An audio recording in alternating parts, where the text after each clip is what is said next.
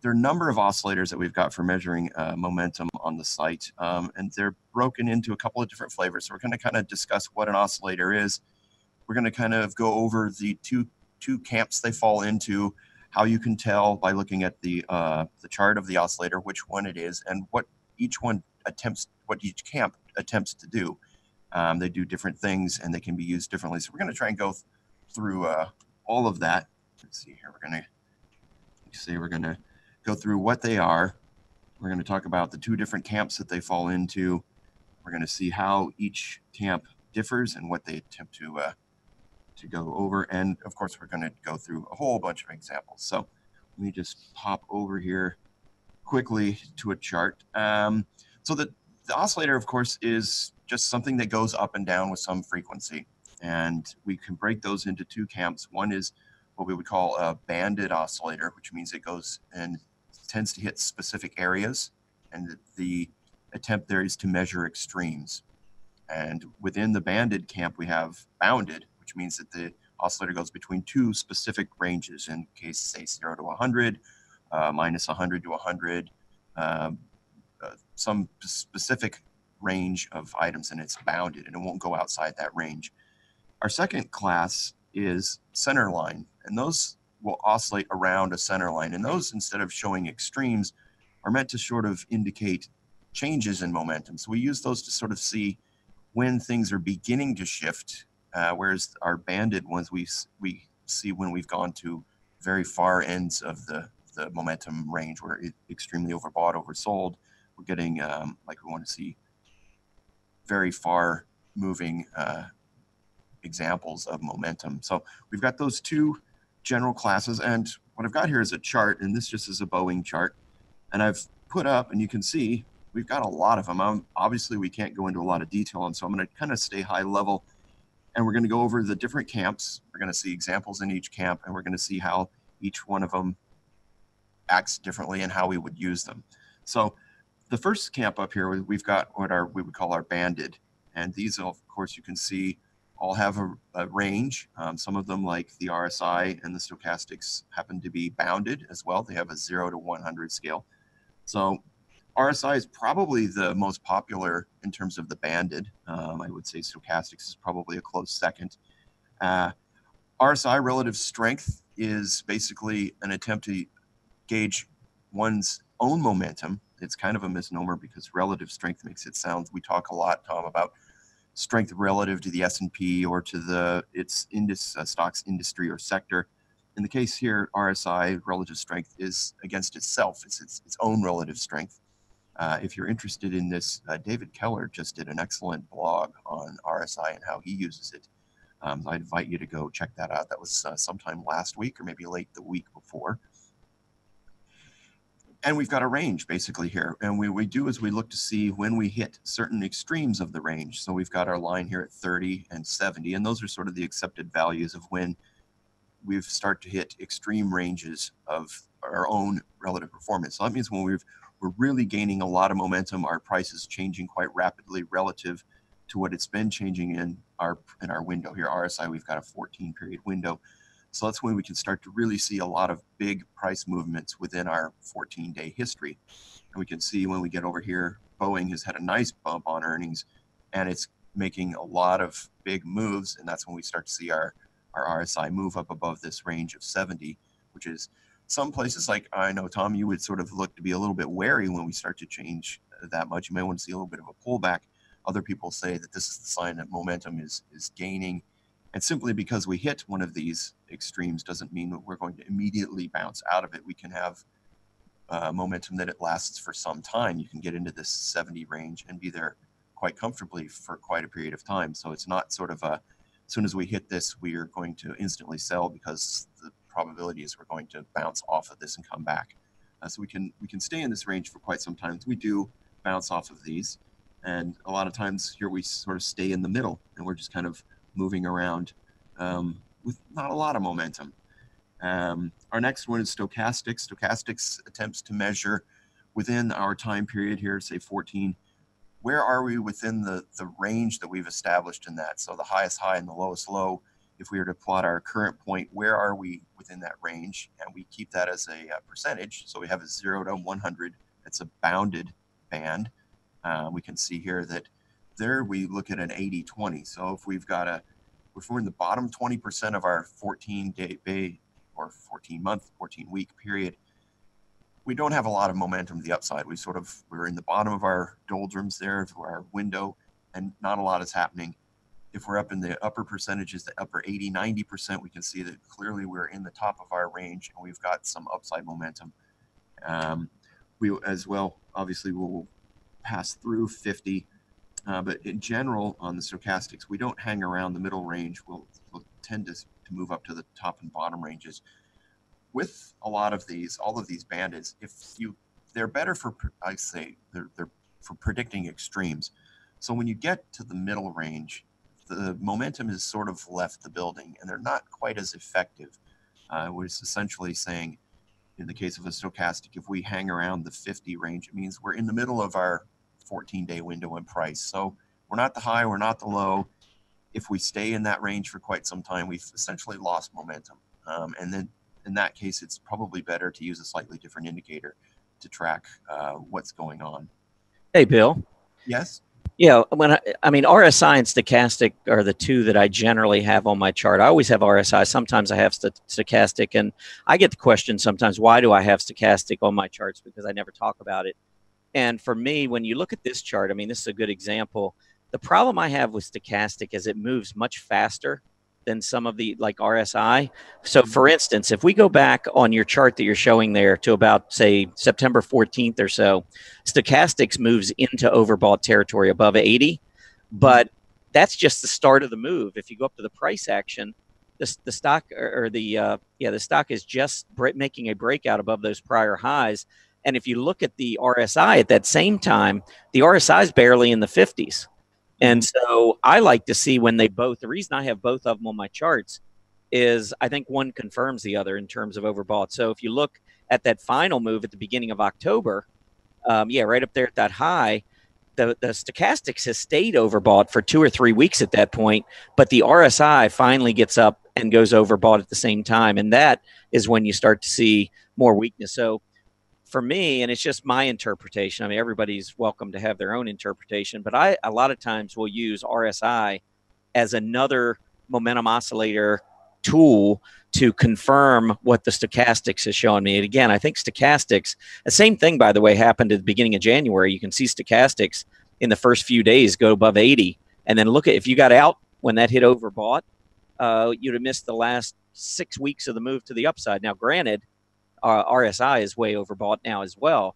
But the point for me is that I like to see both of them overbought or oversold before I start to consider the message that's sent. I don't know how you use them, whether you use them similarly or whether you're not at all. But anyhow, I just thought I'd point that out. Right. And the stochastic, like I say, it represents where you are from the previous range. So in that sense, it sort of breaks it into boxes. You know, you've like I say, we've in this area of September, we're looking here when we've broken out of this range here, of this range, maybe this box here is essentially what this is character. So we are at the top of this box, but as the price moves up, we're continuing to stay in the box as we move along. So that's why this will stay up above here.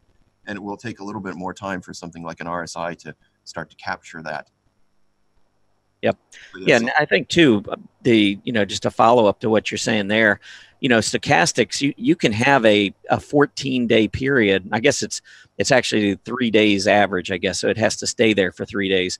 But you can have a 2 or 2.5 week period where a stock doesn't do much at all. But if it just happens to close 3 straight days near the top of the range, it'll look on stochastics like it's very overbought. And I would just maybe point back to the middle of April.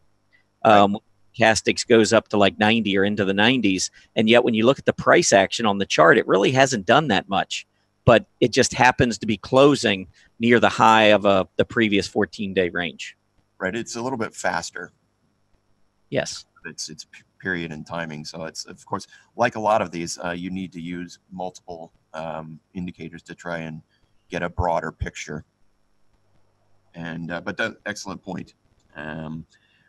We're going to bounce down now to the CCI, the Commodity Channel Index. This is another one that's banded, but it's not bound. There is some mathematics inside the CCI that tries to put most of the signal within this minus 100 to 100 range, but clearly it can move out of that range, and it's a indicator that tries to catch the distance from like a moving average, so how far the price has moved away from an average.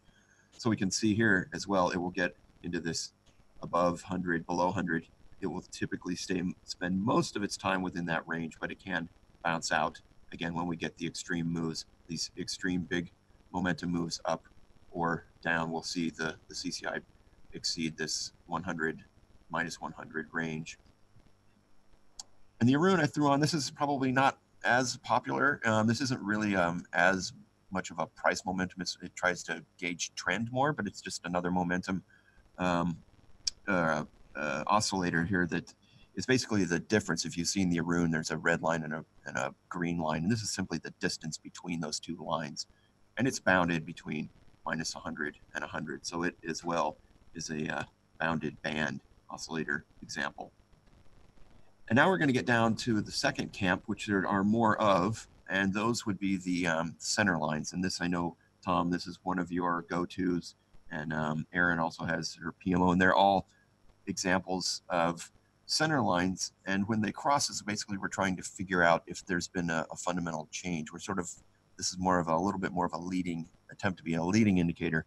And often these are used in concert with prices and looking for divergences. So we're looking to see if these momentum indicators are giving us sort of a leading example of what is to come and is starting to change relative to price action.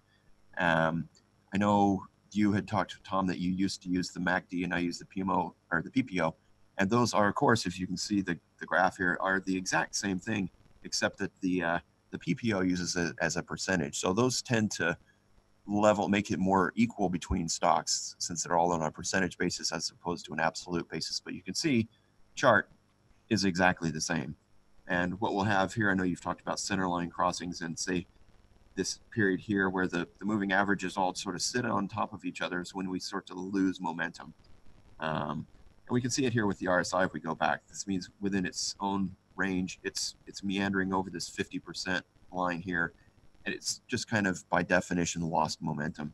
And we can see that on other indicators as well. So it proves that our indicators are capturing sort of what we're seeing in the chart. I threw both the PPO and the MACD on here just to go over that example that you had talked about when we were before the show of switching from one to the other, and then the PPO is a little bit more, you can go apples to apples against other stocks to sort of see how things are performing against each other. We got the histograms here showing when we get to our center line plots. So you talk about center line crossings and resetting of momentum. And this is one of those examples where we come up and down. PMO, obviously very similar structure. So we can tell just by looking at the two that it probably also uses similar sets of moving averages and whatnot to get very similar results. Again, we have this sort of dead zone here where we've lost momentum, and we come up with a similar sort of behavior pattern where we've got the breakout.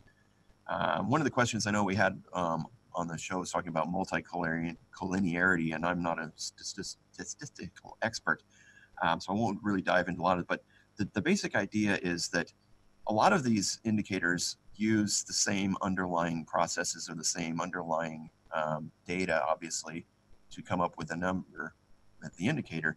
So what you want to try to avoid is using the same indicator that all the indicators use the same underlying information. So you're basically getting a scenario where you're talking to the choir. All of your indicators are telling you the same thing because all of the indicators are essentially using the same methodology to come up with an answer. So that's when you want to try and avoid, say, having all three of these, the PMO, the PPO, and the PMO, and the MACD, as your sole set of indicators, because it's basically telling you the same thing because they're all derived using a common set of indicators. So you want to kind of mix them up, like we were talking, the oscillators of like the stochastic and the RSI.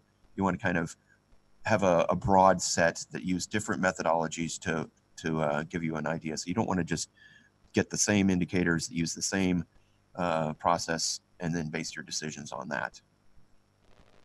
And Tom, at this, did you have any comments on your MACD PPO switch? Yeah, but before I get into that, there was one question in the room. I'll pass this along to you first, and that is, many of these indicators were created a long time ago, and so the authors, use certain parameters for 14-day for RSI, 12/26/9 for MACD, and so forth. Do you think it's beneficial to stick with those original parameters, or do you think that there's some evidence maybe to use different parameters? I suppose, the market, fear and greed hasn't changed a lot. I don't know the rationale with some of these time periods. I would suppose if within certain markets, you might say, well, maybe we're moving into a market that's much more volatile. So maybe we want to change these to be a slightly shorter, capture a shorter time period. If you're really looking to be a little bit more nimble, of course, you're going to get more whipsaws. I would imagine that a lot of the original theory still holds. I suppose one thing you could look at is how does high frequency trading. That's something that probably didn't exist as much clearly in the 1970s, maybe when some of these, or 80s, 90s, when some of these were put together. I don't know necessarily how I would tweak some of these to factor that in. What would you say on that? How would you think that's a lot of changes occurred there? Well, I almost always go with the default. And the reason I go with the default is it just makes sense to me, because if I'm trying to predict what other traders or what other market participants are going to do, exactly, looking at the market, if they're all using a default and I'm using something that nobody else is looking at, I don't know how I can predict what's going to happen off of those parameters. You know what I mean? Right. We all use the 200-day and the 50-day because everybody else does. And now the black boxes are programmed to use those dates. So that sort of becomes the de facto standard. Right. Right. And so for me, I like to use the default because I think it helps me to predict what other traders are going to do, because most other traders use the default. I can't justify just coming up with I could always, you can pigeonhole things, and I could go back and look at a chart and say, well, it's not really bouncing off the 20-day moving average or the 50-day moving average. But if I insert the 31-day moving average, everything's perfect. Well, right. You can always make something fit on that particular chart. But the question is, does it make any sense? Does it make sense that something would bounce off a 31-day moving average? For me, no, because nobody else would be buying off a 31-day moving average. So right. That would be my thoughts there. And as far as the MACD and the PPO go, I used the MACD for a long time. I finally made the switch. It was probably 3 years ago, something like that. I had been using the MACD for many years. And there's really no difference. The difference you pointed out, Bill, is that the PPO, you're taking a 12 period and a 26 period moving average, and you're taking the difference in terms of percent for the PPO. For the MACD, you're just strictly taking it in terms of dollars. So if you wanted to compare, for instance, the momentum in Sirius XM Holdings, which is $5 stock, $6, whatever it is, and compare it to Amazon, which is $1,600-$1,700 stock, if you use the MACD, well, of course, Amazon is going to have, in terms of dollars, much wider differences between its two moving averages than, say, Sirius XM is going to have. But if you base it on the PPO, which is a percentage difference of the two moving averages, then you should be able to compare momentum on Sirius versus momentum on Amazon. Right. The PPO to me just makes more sense. It was just getting out of the habit. I'm very much a routine type of person, and so the MACD was just it for me. I knew the PPO was always better. I just never wanted to make the switch, and I just finally one day got up and made the switch. Right, and that's what I would say is the main difference is the PPO is much better for comparing momentum, and doing more apples and apples and make the playing field a little more level so you can do a comparison. If you're looking between two stocks, do I like this one or that one? PPO is probably a little bit more useful in helping that comparison. Yeah, and the other thing that I found too with the PPO, because it does give you a percentage difference, and again, this is just a personal thing with me and how I use the PPO and the way I used to use the MACD. If you get a stock that is I'm not going to say parabolic move, but if you get a stock that's really moving rapidly in one direction or the other, you will see the PPO get either above 10% or below 10%. And you're almost always going to see a negative divergence, on an uptrend, negative divergence, or in a downtrend, a positive divergence emerge, because it's very difficult to keep that slope of a price going to keep a PPO at 10%. I mean, it's almost impossible. I mean, there are a few exceptions out there, but for the most part, you're going to see a negative divergence emerge in that kind of a situation. And when I used to do the MACD, I'd have to take the MACD and divide it by the price of the stock to get a sense of have we reached that 10% level. Well, when I use the PPO, I don't have to do any calculations. It tells me when I'm at the 10% level. So there are some other reasons that I think for me anyway, it works better now that I've gotten used to the PPO. Right. Great. All right. Well, we'll keep going along here. The next one I threw in was slightly different. Is the speaking of our friend Julius and RRG, is the RRG oscillator, and this is relative strength, and it does go against a different stock, unlike the RSI. And in this case, we're looking at Boeing versus the S&P 500 index. And as you would expect, over time, those will have different values of who's outperforming whom. And so we can capture that with Julius's momentum oscillator here. That's just another example. And then you were just talking about percentages and rates of change. So ROC, the rate of change, is probably one of the most basics in terms of rating ourselves. This is just a percentage change over a window. Again, it oscillates between above and below zero as to whether it's going up or down. Again, we have this case here where we had our sort of our no man's land. You can see here our rate of change is essentially flat for some period of time, showing that we're not making a big move in any direction. But then we can get over here and we can see this is when our bigger moves in momentum. So if we have an ROC that's basically around this center line, again, sort of a signal that we've kind of lost momentum, and momentum's we're kind of drifting sideways. That's another common theme with these center oscillating indicators. Then we got a couple more that are a little bit prettier. They show us here where we've gone up above at our center line, the check and money flow, and the DPO. Again, at the purest form, above the line is showing momentum, positive momentum, and below is negative momentum. We can see, of course, here we got changing momentum as we got a downtrend here in the money flow. Also used with divergences, very common scenario for both of those. Then we're going to start to move into a slightly different class, and I'll kind of finish out this group of indicators of indicators. So this is the ultimate oscillator, which if it were really, we would just have talked about this and been done. The ultimate oscillator uses buying pressure and I believe some true range, and then it takes maybe 3 or 4 different time period moving averages, puts that into a formula, and comes up with a number.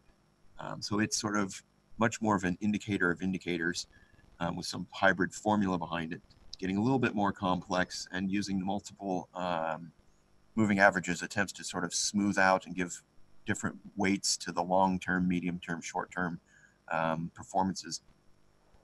Again, it looks very similar to the RSI. So in this case, we've got a banded oscillator that's bound 0 to 100, and we have the same areas of extremes. So we've got 70 and 30. So very similar. We tend to spend much more of our time inside this range than we do on the extremes. So that's a little bit different than the RSI. Another indicator that's fairly common that is an indicator of indicators is Martin Pring's No Sure Thing, the KST. And it takes several moving averages. I think, gosh, it's either this one and or the special K that take, I think, 8 or 9 indicator time periods to really get a broad selection of time periods and then merge all of that into a single indicator.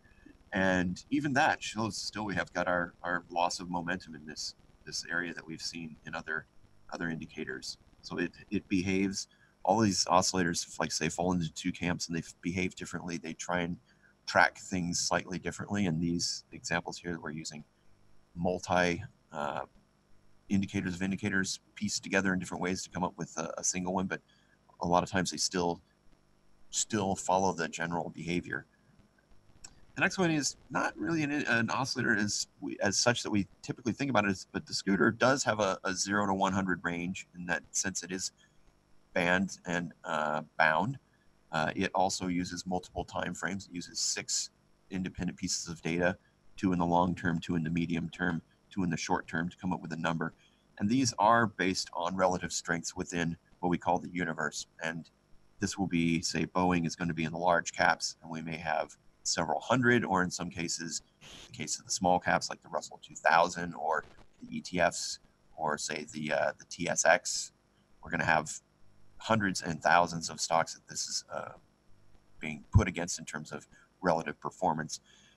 We don't have a set limit here, banding, like we would say with the Ultimate or the RSI of a 30-70, or maybe the stochastics of an 80-20. But if you talk to probably our biggest proponent of the scooters, Greg Schnell, he often talks about a 70-30 sort of split. We haven't really specifically marked that, but a lot of times he looks for things that are outperforming 70% of its brethren or underperforming 30. So it's, again, sort of similar. It's a little bit outside, but I thought I'd just throw that in there because its behavior is fairly similar. And our last one that I've got here is, oh, go ahead, Tom. I was just going to add one thing too on that scooter. And I think the reason, 70 or 75 makes a lot of sense to me, at least to get above that level, is that for those of you, and you can go into the chart school and pull up the article on scooter to get into the calculations, but 60% of that scooter score is based on long-term indicators. So it's weighted very heavily toward long-term performance. So you're not going to get a stock that comes out with good news one day, gets a spike, and all of a sudden shoots up into the 90s on the scooter. Not if it didn't already have a pretty good number to begin with. But 60% of it is based on long-term indicators, which is looking at the percentage of, I think it's below the 200-day EMA. Mm-hmm. And then the other, that's 30%. And the other 30% of the long-term indicators, the 125-day rate of change. Right. And you talked about that rate of change. So you've got to have a pretty good look on your chart relative to all, in the case of Boeing, and relative to all the other large cap stocks out there. You've got to have, there's got to be a lot of movement well above your 200-day EMA, and then also that 125-day rate of change in order to get yourself up into that 75 category. So I think there's something to be said for, trying to stick with stocks that have scooters above 70, 75, because that they have to have a certain element of long-term strength to get there. And if you're looking for outperformance, I mean, by definition, you've gotten outperformance within that group. You will sometimes see a scooter pop. I know we've gotten question supports into the customer support team sometimes of, you'll see a scooter do a huge pop in one direction, but today's change isn't that much, and they'll say, well, what's the difference? And sometimes you have to go back to that 200 days or that 125 days, and you see that there was a huge event that happened. A major gap happened 200 days ago, and suddenly the 200-day average piece has taken that into account, and it's completely dropped off, or it's completely has shown that that big move has finally disappeared 200 days ago that will affect the scooter change now. So sometimes we will get these adjustments months later when we've had a massive change in the price in the past. So you can see what appear to be bizarre reactions on the scooters sometimes, but if you look back at those time windows going through the chart, you can see sometimes you'll get those. Good, very good point. All right, and our last one is the Tushar Chande's trend meter. This is a relatively new addition, maybe in the last couple of years. It's another example of a banded. It's a 0 to 100. It's very similar in intent to the scooter. It also uses multiple data points to generate its number. I believe from when I was writing this up, it uses standard deviations. It uses Bollinger Bands, position within the Bollinger Bands, and then it takes a number of moving averages, cranks all of that out, and comes up with a number. Like the RSI, and unlike the scooter or the RRG, the CTM is against itself. It's its own momentum indicator. So it's not comparing it relative to anything else. And you can see just by the coloring scheme that there are set bands here. We've got about 5 of them. We've got a 0 to look like 25. Then we've got the middle band. We've got 3 upper bands. And again, I would invite, if you want to go into any of these a little bit more detail, look at Chart School. But obviously, you're talking about the red band it's relatively in its worst session of windows of momentum. And obviously, when you get up into those green bands, you're talking about some momentum is turned around quite a bit. So you can make decisions here on when it enters certain bands. I know even within the scooters, there's a lot of people who would think, well, maybe 30 versus 20. So Tushar has developed this with 3 or 4 different interesting bands that you can take advantage of there and kind of play around with. With any of these, we can change the parameters. Like you talked about the question of, are the parameters exist or the defaults exist? If you want faster action or slower action, you can, of course, change this. With any indicator, faster action means more whipsaws, slower means maybe you missed the move. And it's sort of a bit of art and science there. Going back to your point, Tom, about, picking a 31-day average, this is one of the things I see people do with back testing. They'll keep tweaking a model to make it match the past history perfectly. And then it goes for a few weeks or a month or two into the future, and the model doesn't work and they throw it away. So that's one of the reasons I've sort of not been a huge proponent of back testing, because I think people tweak the models to get it to match what happened. And then the first time it goes horribly wrong, they throw it out. Yeah. No. Yeah, I don't think there's anything wrong with having a system and consistently applying it. Oh, yes. But to try to pigeonhole or try to make something, try to come up with something that makes it work in that current environment over a 1-year period, I think can be a mistake when you try to take it forward. Yes, I mean, absolutely. Doing predictable stuff, consistent is definitely the way to go. It's when I see people try and say, well, if I like you said, well, if I change it to 31.8436, it works all of a sudden magically. Like, yeah, I'm not buying that. We're not going to go with that. There were a couple more questions in the room before we wrap this segment up, Bill. Mm-hmm. One was, do you have any thoughts about the Williams %R? And because that's obviously a momentum oscillator. We didn't go over that one, but right. I haven't used that one as much. I can throw that on here. We can take a quick look. Yeah, I don't use it either, but isn't that like the reverse of the stochastics or something? It's not one that I've ever worked with. That, again, looks like it's bounded here. Yeah, I haven't really spent a lot of time working with the Williams. I know a lot of people have used that. It does look like it's got a stochastic type behavior. Yeah, and it's in minuses. I think if you put it up there next to the stochastic, it might be somewhat similar. Right. And it used that 14-day look back period as well. Just gonna pop a stochastic next to it because it's a little bit faster than. Yeah, let's see if they are similar. It's very similar.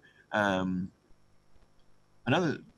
thing is just sort of a wrap up of this whole thing is that now I'm hoping that you'll be able, if somebody goes to the proverbial cocktail party and shows you an unknown oscillator, you should be able to get some idea of, just based on its behavior, its visuals.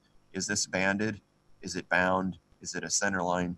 If it's a banded, it's trying to show us extremes.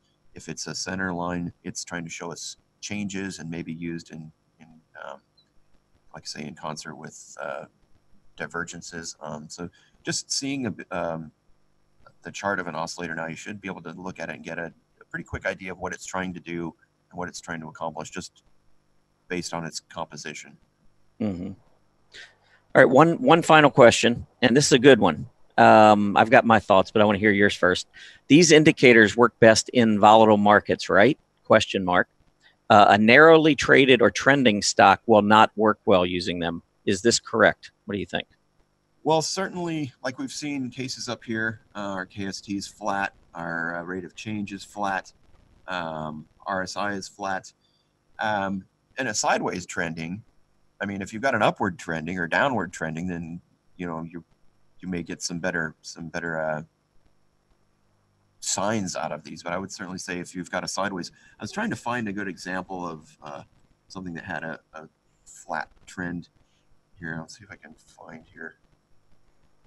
I think Lululemon, let's see, had demonstrated a period where we had some of our momentum oscillators kind of going sideways. This period here, we've got almost an entire quarter where we've basically got a trading range, but also look how small our boxes are. Our candles are very small. So we're going to see a lot of these oscillators sit around. The rate of change almost goes completely flat. Ultimate oscillators almost again completely flat. Scooter is flat, but that's a relative thing, so it's a little bit harder to place that. So if you get something that's trends sideways for a long time, right around these 50 marks, I would say that those are a little bit, these indicators, just show there's not a lot of momentum at that point. Mm-hmm. What are you thinking? Well, when I look at, and I use, again, mostly RSI, occasionally stochastics, but mostly I'm an RSI guy. And so, RSI, in theory, 30 is oversold. And when you get to 70, you're overbought. And I think in a trendless market, when you're just going sideways for a while, I think that relationship holds true. I think when you get into an uptrending market, I don't necessarily look at RSI. I don't look for pullbacks to take the RSI back to 30. A lot of times in a uptrending stock or index, you'll see the RSI pull back into the 40s. And I tend to use 40 as my oversold level when I've got an uptrending stock. And so if I get to a key moving average or I get to a key price support on a pullback and I look down and I see the RSI is at 42, a lot of times that's further confirmation to me that that's a good, solid reward to risk time to get into an uptrending stock. And likewise, when you're in a sideways consolidation, many times you'll see the RSI between 30 and 70, and you might not even get to either one of those levels while it's consolidating. And then you get the breakout and you start trending higher, and you'll get a period of overbought. Like RSI will go above 70 and stay above 70 for a while. Right. And if you don't recognize it being in an uptrend, your first thought is when it hits 70, you want to sell it. But I think sometimes you can be overbought for a period of time, especially in an uptrending stock. So I treat the RSI and stochastics differently based on the type of market I'm in. Exactly. And this does show it fairly well. I mean, this is over here is even a longer sideways period. And like you say, the RSI is bouncing around basically around our 50 line. And then we do finally get our breakout and we get our RSI up there. So we've got like here, our MACD, you can see this, the histogram makes it really more obvious that the moving averages are essentially flat the entire way. They're going down, but the delta between them is almost negligible for quite a long period until we finally get this breakout that they had in April. And then it's trending, but it's an uptrend. And of course, like you say, then we start to see different behavior in the oscillators. But I think you're right. When we have the trend that's sideways, then I think the oscillators don't do well because there's no momentum. There's not a lot of momentum going on. So as something that measures momentum, it's essentially telling us there's nothing there until we see a change, definitive change in one direction or another. Right. All right. Well, first of all, thanks. That was a really good lesson, I think, for a lot of folks out there maybe who are, trying to figure out all the different oscillators, because there's so many different indicators here at StockCharts, and they tell us different things, and yet you can group them together. Again, like you were saying, Bill, I think if you take 4 indicators that all kind of track the same type of information and you use those as your 4 indicators, they're always going to tell you the same thing. So I think it is good to use, first of all, to understand the indicator that you're using, make sure you understand how it's calculated and why it does what it does. But then finding some other things that corroborate, I think, is important too, rather than just putting together everything that's going to tell you the exact same thing. Right. And I would say if obviously if people would like to dive into any of these in more detail, you can go up to Chart School. All the formulas are up there, all the logic, some of the history. This is a fairly high level overview, but if you really want to deep dive, I'd recommend going up there.